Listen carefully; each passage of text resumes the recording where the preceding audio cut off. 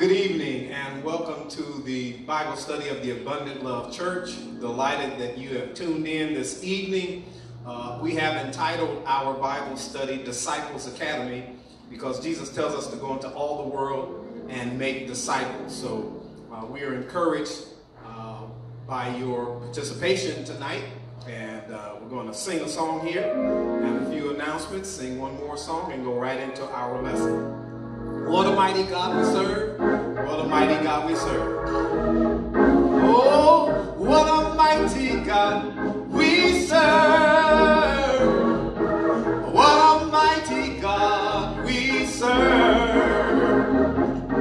The angels bow before him. Heaven and earth adore him. What a mighty God we serve.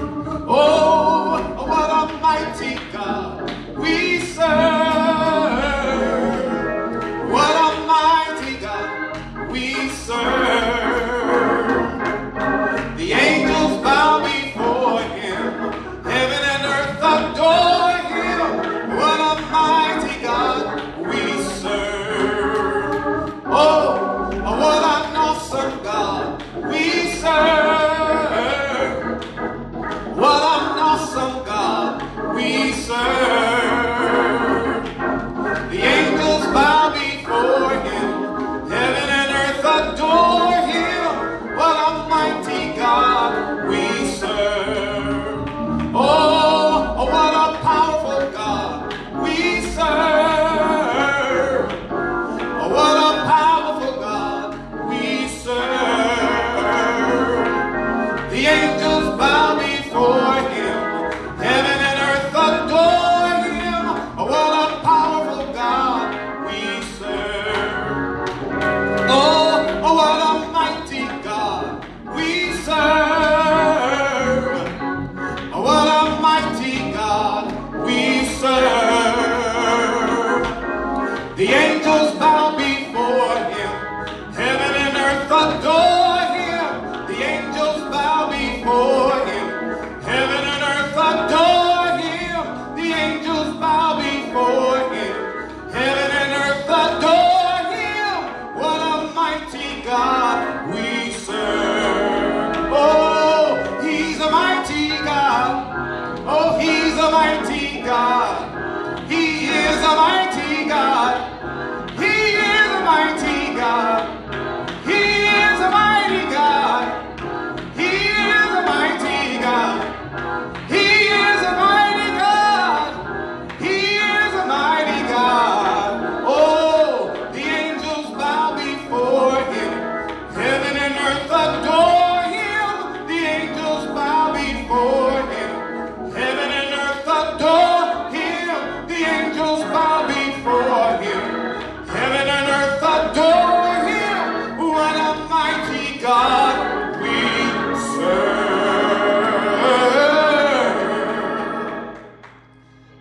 Shall we pray? Father, in the name of Jesus, we thank you for this day. We thank you for your grace.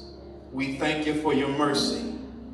We thank you for your hand of protection. We thank you for being the God that looks over us and keeps us from all harm. We thank you, Father, that you look out for your children, that you love your children, that you care for us. We thank you, Father, for this another day that you've given us to rejoice in and be glad. We thank you because you allowed our golden moments to roll on. Thank you, Father, for keeping us in the land of the living with the blood still running warm in our veins. We thank you for eyes to see, ears to hear.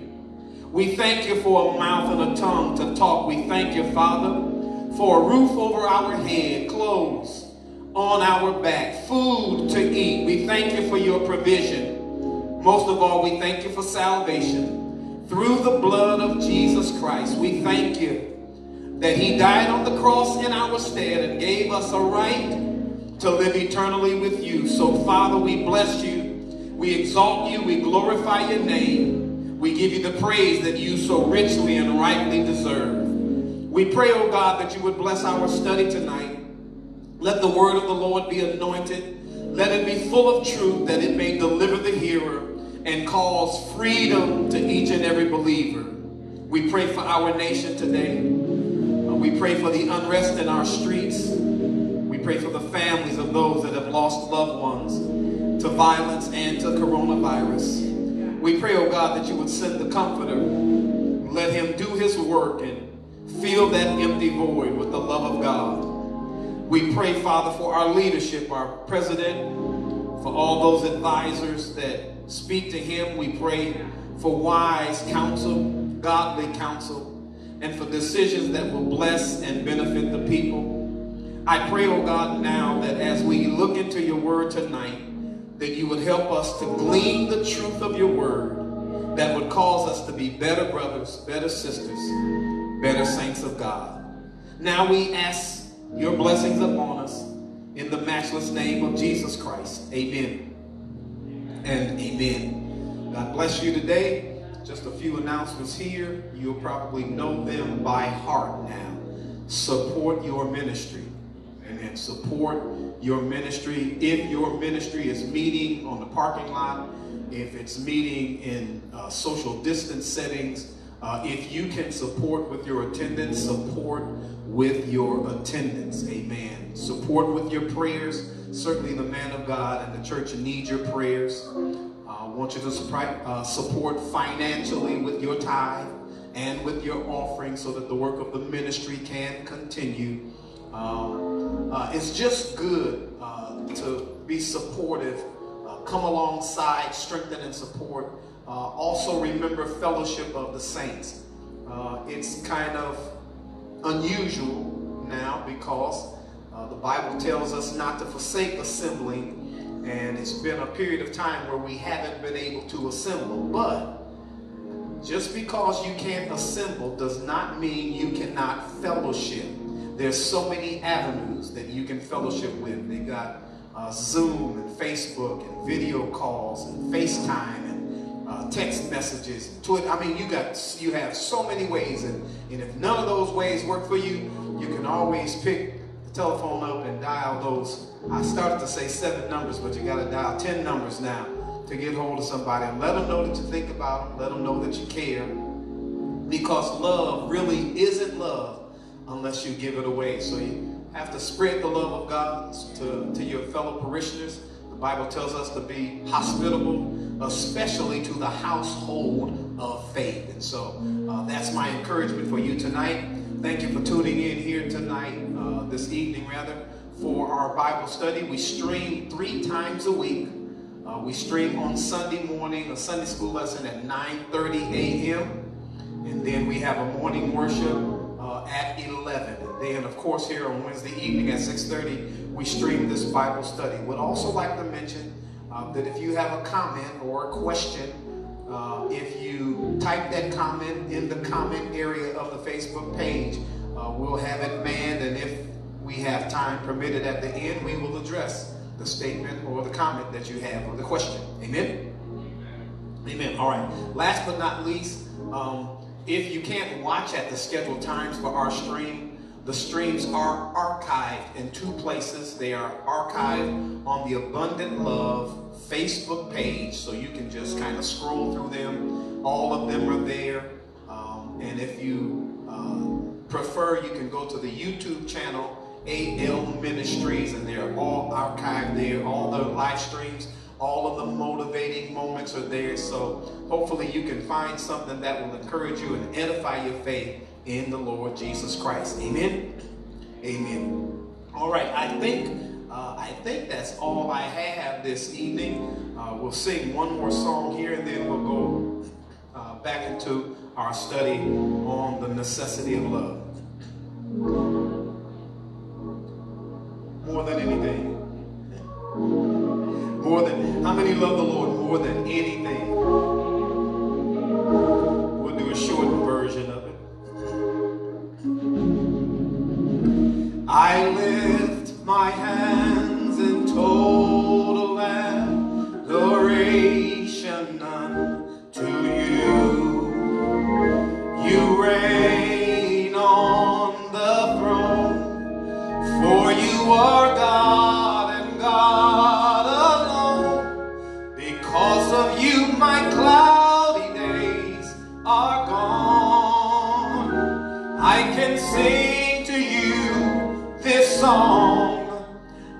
just want to say that I love you more than anything. Oh, I lift my hands in total adoration unto you. You reign on the throne, for you are God and God alone. Because of you, my cloudy days are gone. I can sing to you this song. I just want to say that I love you more than anything. Oh, love me in your arms. You are my shelter from the storm. When all my friends were gone, you were right there all along. I've never known a love like this before. For I just want to say that I love you more than anything. This is the song for every worshiper. I love you, Jesus. I worship and adore you. Just want to tell you, Lord, I love you more than anything.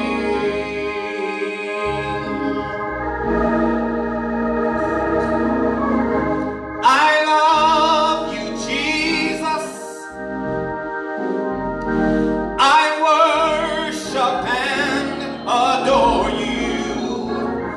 Just want to tell you, Lord, I love you more than anything. More than anything. Oh, I love you, Jesus. I worship and adore you. I just want to tell you, oh yeah, just want to tell you, oh, I just want to tell you, oh yeah, just want to tell you, oh, just want to tell you, Lord, I love you more than anything.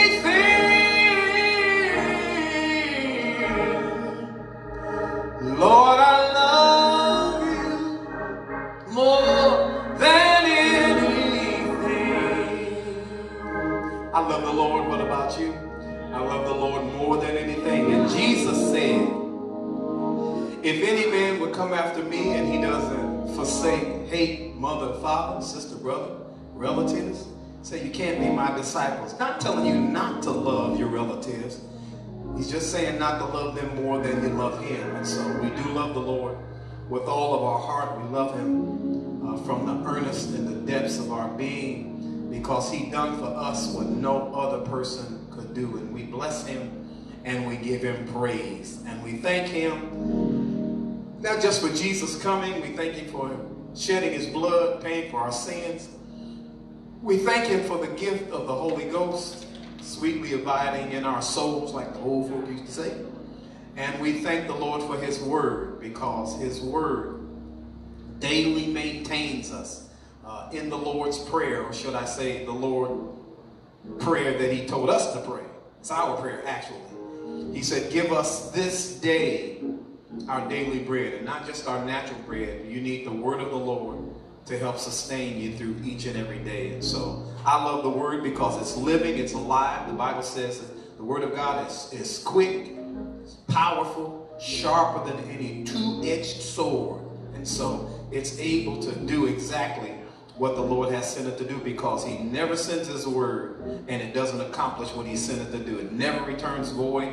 It always hits its mark. And so we pray tonight that the word of the Lord will hit its mark with you today. Amen. Amen. All right. God bless you. Here in the month of August, as we finish up here tonight, we've been talking about the necessity of love. And we found that home-based scripture in the book of St. John, verse number 34 of the 13th chapter. St. John 13, verse number 34 and 35. And it says, "A new commandment I give unto you, that you love one another as, just like I have loved you, that you also love one another." Then verse 35 says, "By this," by what? "By the way we love each other. By this shall all men know," not just people in the church, but people outside of the church will know that we are disciples of Christ, if we have love one to another. And so love is absolutely necessary. It is an essential part of the Christian walk and the Christian life. And then on last week, and I won't read it again, but I would certainly encourage you to read the 13th chapter of the book of 1 Corinthians. And what you'll find is that from verses approximately 4 to 7, 4 to 8, in that vicinity, you'll find a very descriptive expose of what love should be, what Christian love is. And on last week, we pulled out 21 points out of those 4 verses that describes love. Last week we went over 10 of them. Hopefully we'll go over the last 11 tonight. I will, for repeat and for review's sake, I'll mention the first 10, but hopefully I won't elaborate much on them, because I want to get to the second set. And just don't take my word for it. You can go to 1 Corinthians 13, and the 12th chapter before it talks about the demonstration and the working of gifts. But in the Corinthian church, they had some, you know, they always had a ruckus going on in the Corinthian church. The Corinthian church sound like the church today. You always got something to kind of deal with, but the word addresses everything. And so in the Corinthian church, they're having this discussion about who has the best gift, and I prophesy, and I speak in tongue, and these sorts of things. And what Paul was trying to tell them is that it's really not a contest. You all are supposed to work together to get it done. But if you really want to know the most effective way to represent Christ, he said, I'll show you a more excellent way. And then he goes into chapter 13, and he gives all these great descriptive terms about the love of God and how that love should operate in the saints of God. So in your time, in your personal reading, your personal time, go ahead and look at 1 Corinthians 13. And I am sure it's not, it's a good measuring stick for your love. It'll show you where you're hitting the mark, and then it'll show you the places where you need to kind of, you know, make some improvements, if I can say it like that. So I'm going to read an introduction here, and then I'll rehearse those 10. Then we'll go into the second 11. The introduction says that love is the staple of the Christian faith. It's absolutely essential, and it is indispensable as it relates to representing God. But the love of God through Christianity is and should be unique. That is, it shouldn't be common. It should be easily distinguishable from what the world identifies as love. The world's version of love and Christian love, they should be, Christian love should be easily identified because of the unique features of the love of Christ. The love of Christ, or the love of God, it has dynamic characteristics that make it easily recognizable as it identifies the followers of Jesus Christ. And so this evening, we're going to go into that list in chapter 13 of 1 Corinthians. And first 10, I'll just briefly touch them. Love is patient. That is, love is not in a hurry. Love is not full of anxiety. Love is patient in its working. Love is kind. It is courteous. It has compassion. It's not mean. You're not rough. Love is not envious. It's not jealous over somebody else's success or somebody else's possession. Love has humility to it. It's not puffed up. It's not arrogant. It doesn't boast or promote itself. Number 5, love is respectful. And I have learned that if you want respect, you have to give respect. Everybody deserves respect, but it shouldn't be something that any person is absent of, because everybody is made in the image of God. The easiest way to get respect is to give respect. The Bible tells us as much. It says, don't be deceived. Don't be fooled by this. God isn't mocked. It would be mockery to God if you don't reap what you sow. So, and that's not meant to scare you for the bad things that you can reap. It's meant to encourage you for the good things that you should sow. Because when you sow these good things, you can expect them to come back to you. And then I heard a preacher say, and I love the way he put it. He said, you sow a seed. He said, but you don't reap a seed. He said, anytime you plant and sow a seed, you get a tree producing fruit whose seed is in itself that reproduces after its kind. So you always reap more than you sow. So you want to sow good seeds. Love is respectful. It honors and it gives respect. It doesn't put people to shame. It doesn't humiliate people, but it thinks the best of them and tries to lift them to the highest place. Number 6, love is selfless. That is, it's not selfish. It's not always looking out for number 1, what it can get out of the deal, and you know, putting itself first. And in fact, the Bible tells us to honor and prefer one another. Number 8, love, or rather number 7, love is calm. It's, you know, it's not always a 911. It's not always edgy. It's not always anxious and overbearing. But it's calm. It's patient. It's kind. It's consistent. Number 8. Love is righteous, and love has to be righteous because love proceeds from God, and God is righteous. So in its purest form, love is always seeking the right of the individuals involved. Number 9, love is honest, and that goes along with righteous. That is, it's transparent, it's true, it's upfront.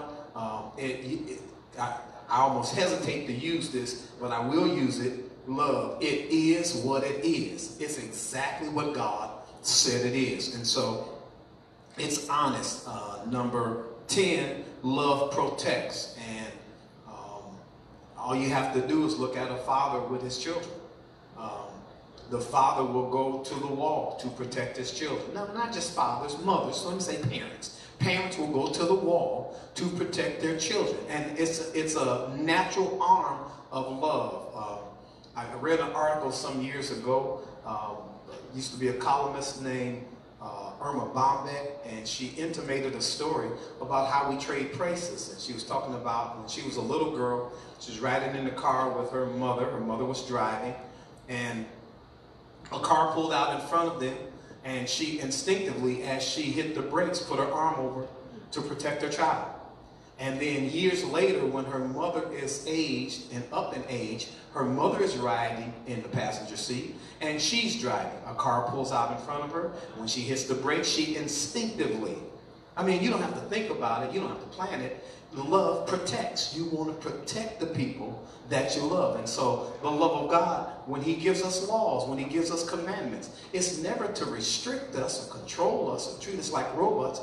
Every law that God gives us is to protect us, protect our rights, and to protect the rights of others. And so love protects. And so that's a quick version of that 10. I'm going to go on to the next 11 and hopefully finish here in the next 25 or 30 minutes. Number 11, love is trusting. That is, true love trusts. It relies and depends on you. It recognizes your abilities, your talents, your skills, and the good things in you. Every real good loving relationship is based on trust. Now, true enough, we have to trust God with everything. And as we learn the people of God, we have to give them arenas that they are trustworthy in. But it is impossible to love without trusting people. Well, Pastor, people are not perfect and they're going to make mistakes. You are absolutely right, and that includes you. But still, trust has to be the basis of the relationship.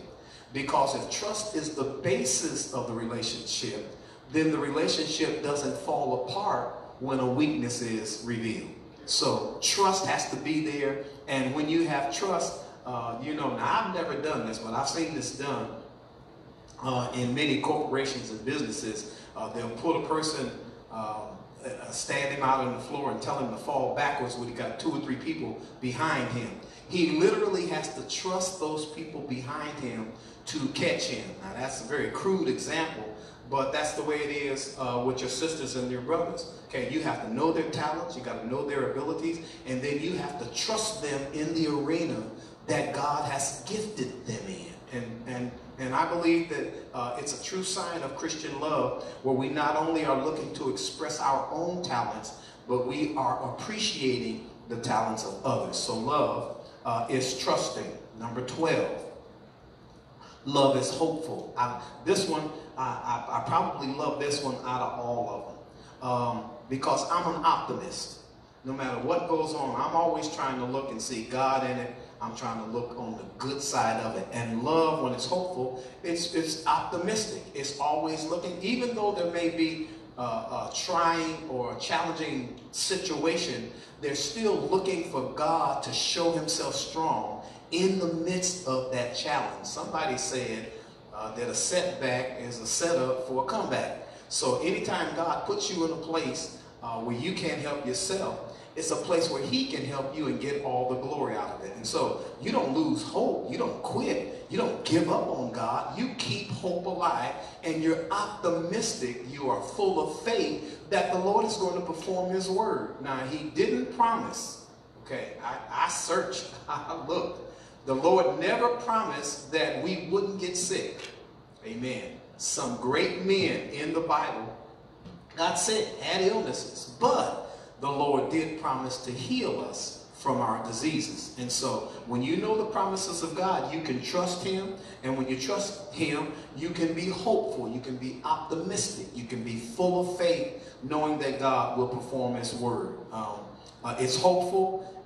It is included in the plans of God. And when you know you're in the plan of God, you are always looking for a bright future. Can't quote it verbatim, but it talks about the way of the righteous being as a day that shines brighter and brighter as you go into it. And so Dad Griffin says the best is yet to come. And so that's kind of the way it is with the Lord. The more we walk with him, there are better things in store for us up the road. And so we're looking for an optimistic end. Jeremiah 29:11 says, I know my thoughts towards you. They're thoughts of good. They're not evil thoughts. I want to give you a future. I want to give you an expected end. In other words, you can put hope and expectation in the destination and the end that God has provided and designed for you. And so love is hopeful. Number 13, love is persistent.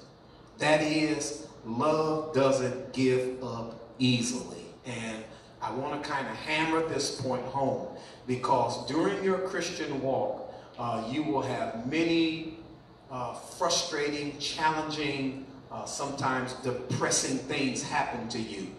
God never promised that if you got saved, that all of your troubles would be over. In fact, he promises just the opposite. He says, they that live godly, you shall suffer persecution. You're going to have some tough times when you're on the Lord's side. It's not always going to be sunny.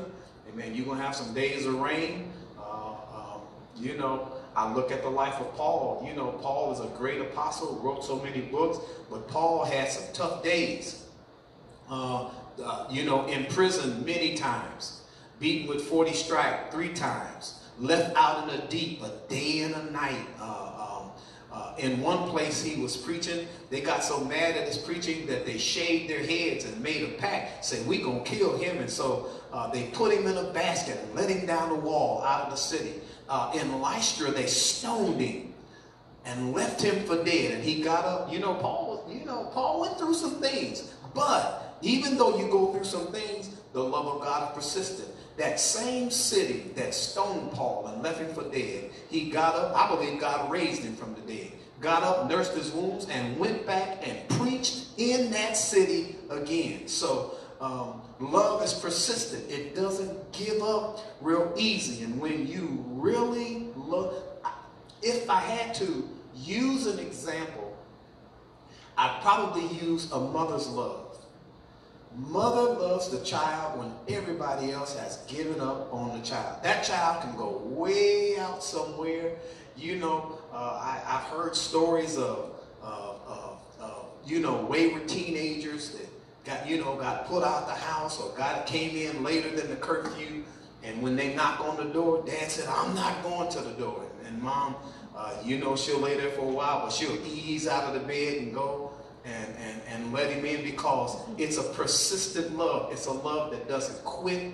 It's a love that doesn't give up. And who more than the Lord Jesus Christ has proven to us that his love is persistent?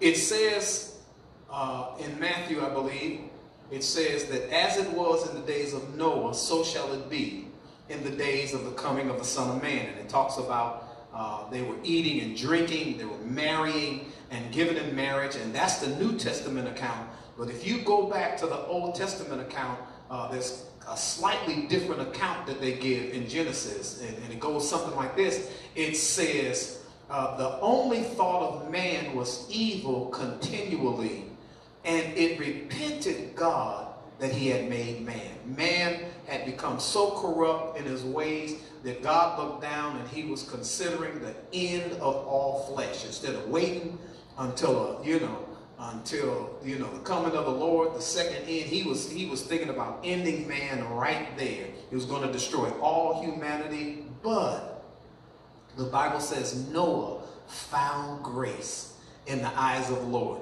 And that grace that Noah found saved humanity so that we could repopulate the earth. And that's because the love of the Lord is persistent. It doesn't give up real easy. It'll hang in there. And then in 1 Corinthians 13, it says it never fails. It not only hangs in there, it'll hang in there until it wins. And so love is absolutely persistent.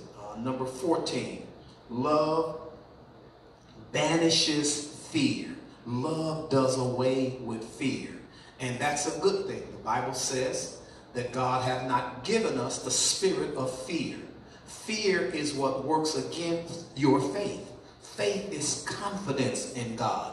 Fear is when you don't have confidence in God. And so God hasn't given us a spirit that we shouldn't be confident in his word. God has given us a spirit of love, power, and sound mind. That is, we can reason it, we can believe it, and we can trust it with our innermost being. And so love banishes fear. True love eliminates fears.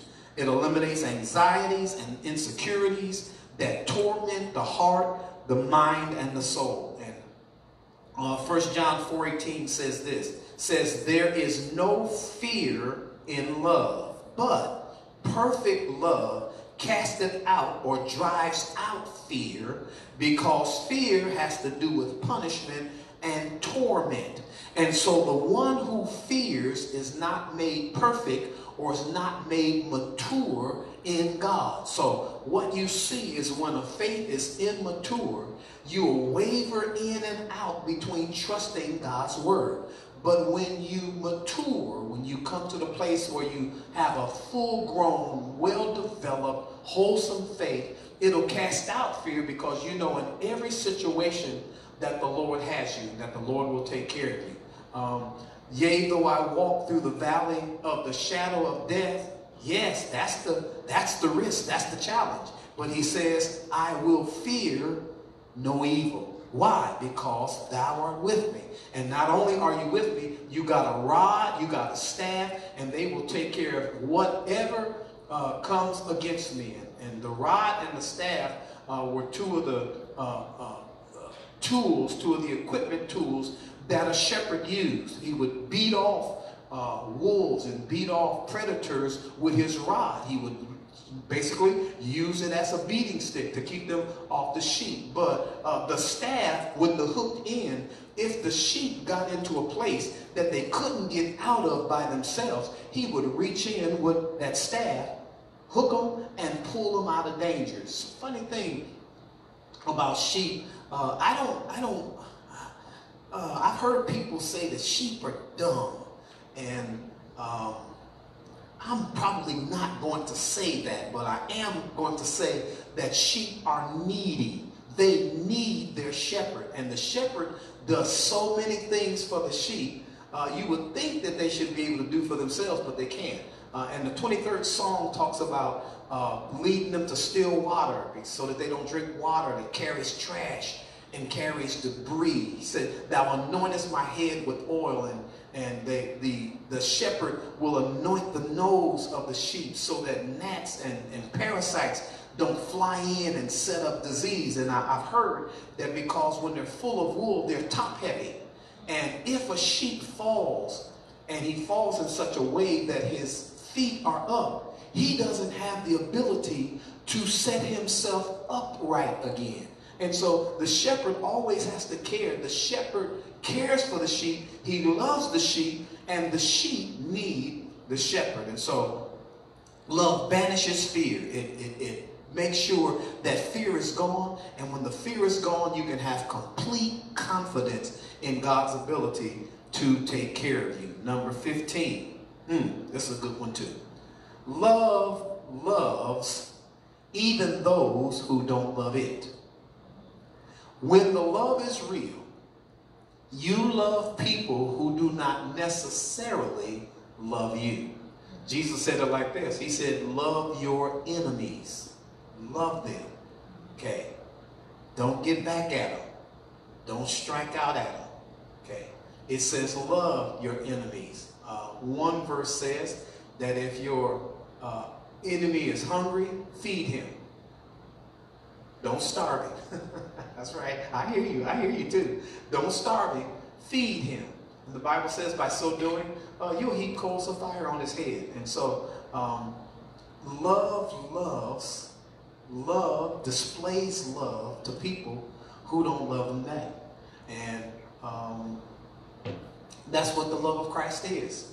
Sinners, the Bible says that when we haven't received the Lord Jesus Christ, that it's enmity against God. That is, we're an enemy of God. And so when we walk contrary to God's word, we become an enemy of God. But he doesn't stop loving us. He keeps reaching out for us. He keeps coming after us. The prodigal son, he takes all his money before he's supposed to have it. He goes way away into a far country where nobody can see him. The Bible just called it riotous living. He was living loose. He was living large until all his money was gone. And when he lost all his money, then he lost all his friends. When he lost his friends, he joined to the wrong place. And he ends up at the hog pen feeding hogs and almost ate what he was feeding to the hogs. But in the meantime, his father is going to the road every day, looking down the road for his son to come home.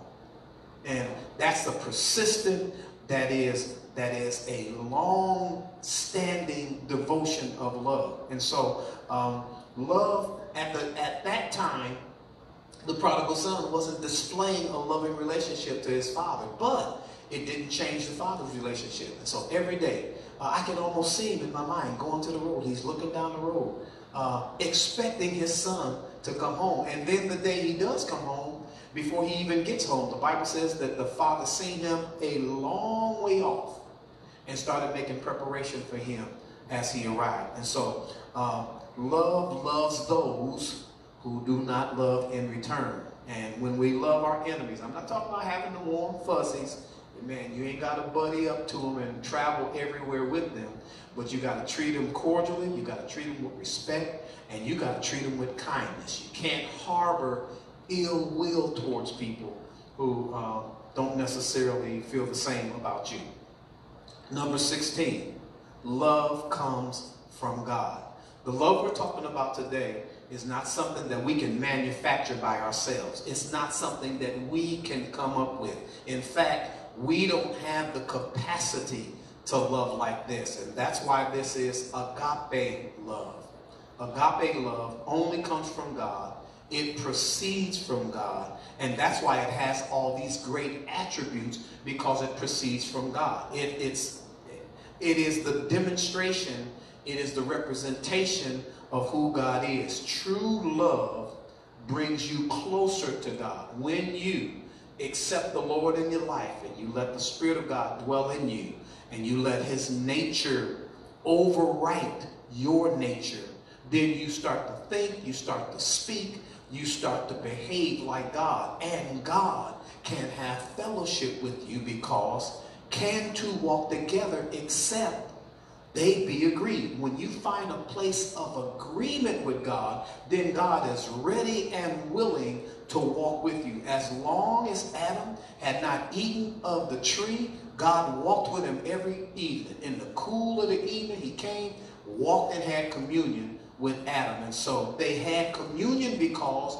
they had agreement. So love brings you closer to God. It brings you to a place of agreement so that you can walk with God. All right, got a few more here. We're doing good.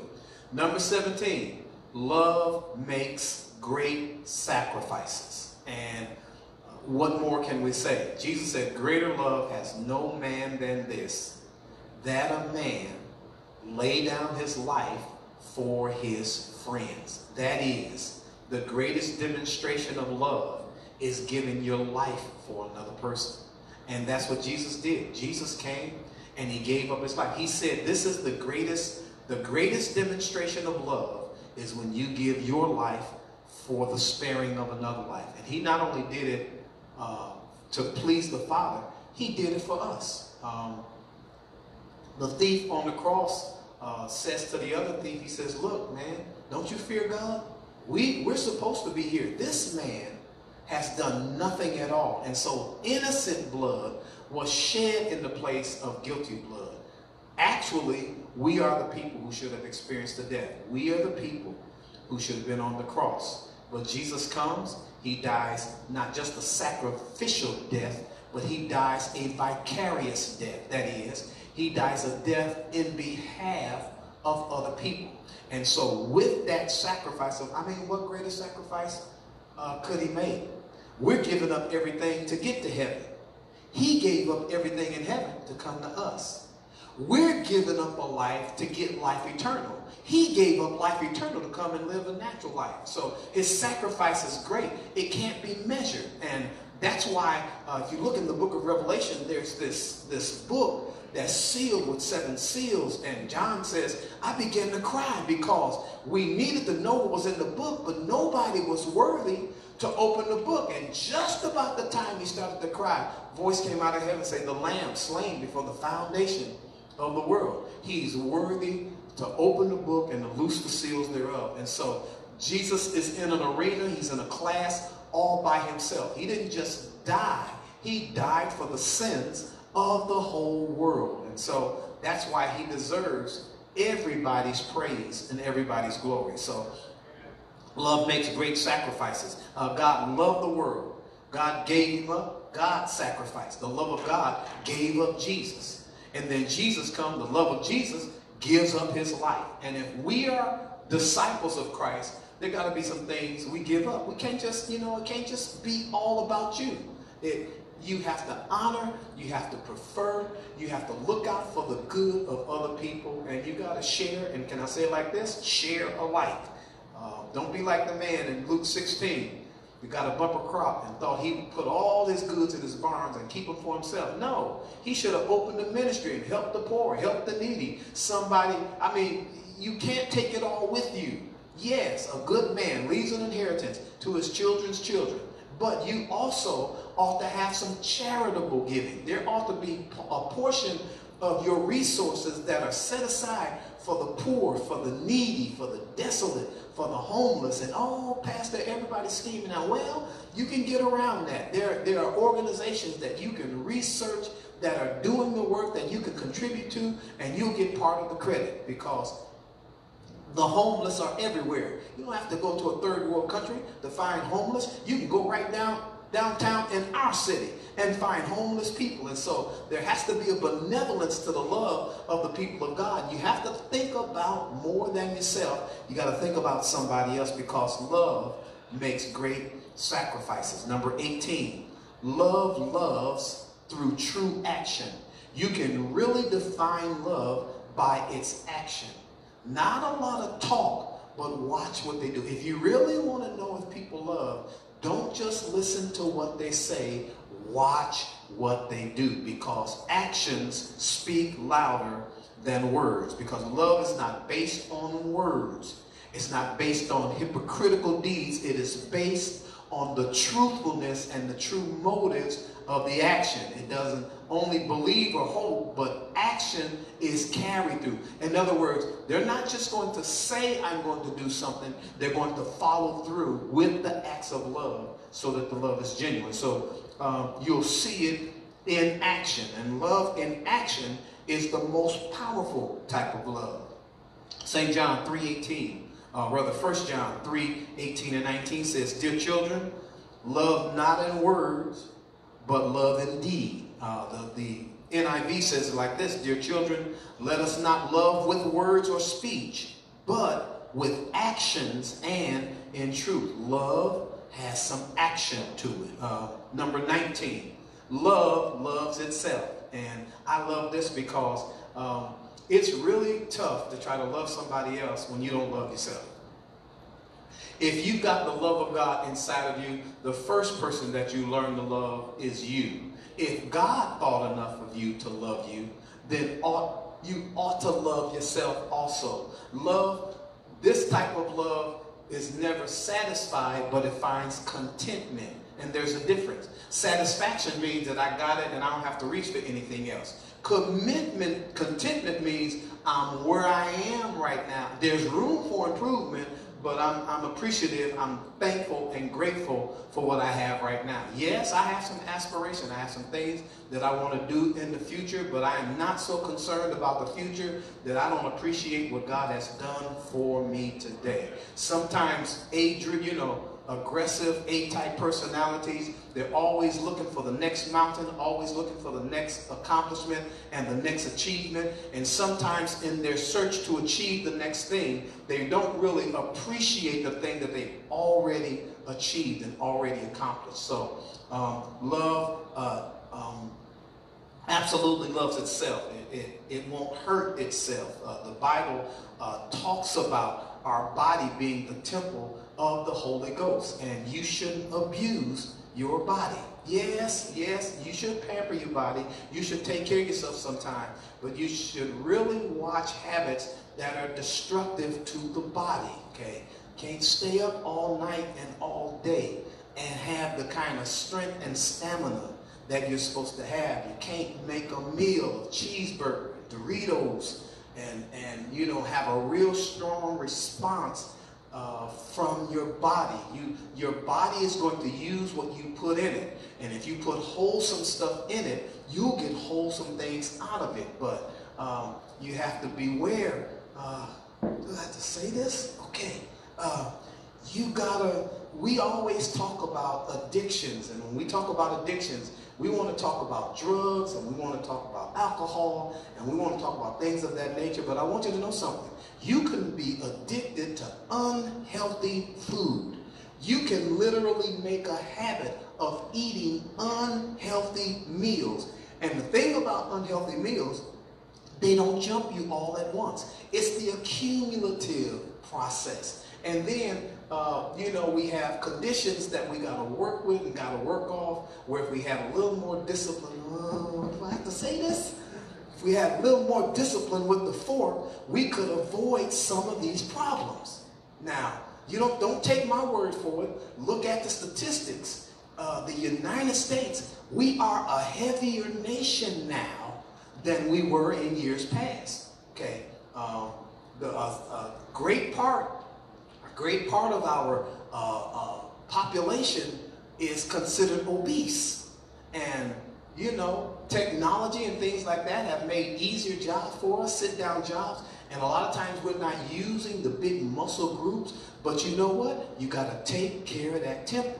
You got to eat right. You got to eat some good stuff. You can't drink soda pop all the time. You got to drink water sometime. You can't. All your body trying to get out of the soda pop is the water. So why not just give it water? You got to eat something. You got to give the body the kind of fuel that it can work with. You got to eat. You got to sleep. You got to go to sleep. You can't stay up all night watching all the movies and watching the news. You got to get some sleep so that you get to recover so you can go through the next day, and then you got to exercise. Well, Pastor, I'll just be too tired when I get home. Well, walk around the block. Walk halfway around the block. Start small, but you got to do something because your body is the temple of the Holy Ghost. And then the Bible says, if any man defile the temple, God's going to destroy him. So, not that your body is everything.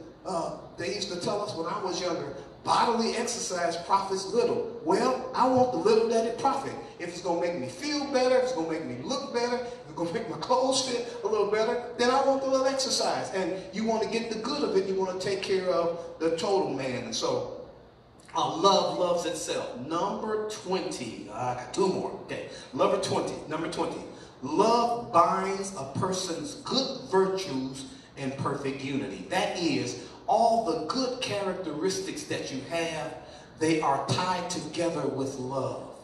Everything that you have must be operated in love. Galatians 5:22 says the fruit, singular, of the Spirit is love, joy, peace, long-suffering, gentleness, goodness, faith, meekness, temperance. But what you find, each one of those aspects is bound in love. The peace is embraced by love. The long-suffering, the patience is because the love is operational, because love is fulfilling of the law. And the Bible says that against such there is no law, because love will basically hold them all together. Love, it transforms you into a whole new and better person. If any man be in Christ, he is not a renovated creature, not a made over creature. He's a new creature. And the thing that makes him new is because now he has a new set of values. He's got a new nature that takes him in a totally different direction. The thing I love about living for the Lord is this, because I can identify things that when I was in the world, I loved them. And now that I'm in the church, I don't have a desire for them anymore. The things that I used to do, the places that I used to go, I don't have a desire to do those things because God gives you a new nature, and that new nature takes you in a righteous direction. Then number 21, last but not least, we've done a lot of work here in the last 2 weeks. Number 21 says, love gives you confidence, even to face the end of time. And that is, with the love of God in your heart, you don't fear the end of the world. There are a lot of people right now running scared because the pandemic is going. Nobody knows how that's going to go. You got unrest in the streets. You got upheaval. People are talking about the end of our country and things like that. They're fearing the end. This vaccine, they're talking about the mark of the beast and the Antichrist, and people are afraid because they're thinking that what Revelation has said is going to come to pass. And I got news for you. You're right. It is going to come to pass. But the saint of God is not afraid of it. And the reason we're not afraid of it because we read the other part too that says he's going to take us out of here, and you know that he's going to rescue us and rapture us from the things that are in the end of the world. If you appear at the judgment seat of Christ, you don't have to appear at the great white throne judgment. When you appear at the judgment seat of Christ, he's going to judge your works to see of what kind it is, because your sin has already been judged. But that great white throne judgment, that's not the one you want to show up at. And if you read that towards the end of Revelation, it says the sea, death, and hell gave up their dead, and they were judged out of the books that were there. And everybody whose name was not written in the Lamb's book of life, the Bible said they were cast into the lake of fire, and this is the second death. But any person that has received Christ, the scripture says that the second death has no power over them. So we're not worried about the end. We don't have fear about the end. We have confidence in the end because we know in whom we have believed. And just like Job, we said at the last day, we're going to see. I know my Redeemer lives. And the Redeemer is the one who came and bought back your bondage. The devil had us bound in sin, bound with habits, bound with bad situations. But Jesus came and paid what it took to free us. And because we're free, we don't have to fear the end. And another reason we don't fear the end is because wherever Jesus is, that's where we're going to be. To be absent from the body is to be present with the Lord. And so when we leave here, we go into the presence of the Lord, never again to be contaminated with the things that are going on in this world. And some people believe, as I close, some people believe that this world is going to go on forever. They just believe, you know, things going to keep going and things going to keep turning and nothing's going to happen. But I want to plead with you this evening. Just read the scripture earnestly and ask God to reveal it to you. This world, in the direction it's going and the things that are happening, it can't continue to go in this direction. There's no way it can last like this. And the Bible talks about in Daniel's 70-week prophecy, he says that he's going to reveal the Most High and he's going to proclaim an end to all sin. And so sin is going to run its course, but the Lord is absolutely going to bring it to a close, and you want to be found in him.